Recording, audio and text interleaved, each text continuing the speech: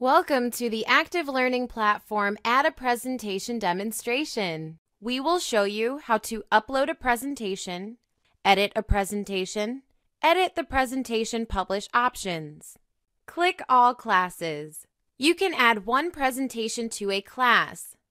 Click Add Content. Select Add Presentation to add a PowerPoint, PDF, or Keynote file to your class. You can upload a file, import from your library, or create a new presentation.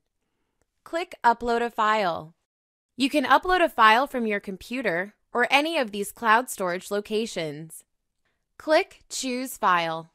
Select the file. Click Open. There is a minimal processing time before the presentation is available. The presentation icon now appears, indicating that a presentation is available to the class. Click the presentation icon to display the content menu. From the content menu, you can preview the presentation, edit the presentation details, edit the presentation, make the presentation immediately unavailable to students, edit the availability options, download your own presentations, and remove the presentation from the classroom. One note of caution: if you remove a presentation from a classroom, the presentation will still be available in the library, but any analytics, questions, notes, or bookmarks from instructors or students will be lost.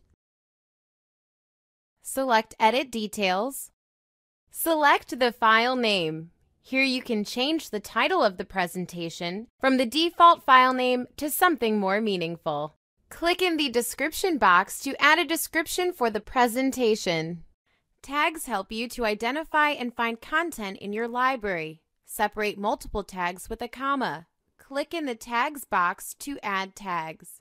Click Save. If you want to make the presentation available at a future date, click the presentation icon. Click Availability Settings. Click on a specific date. Click in the Date field and select the future date to make this presentation available.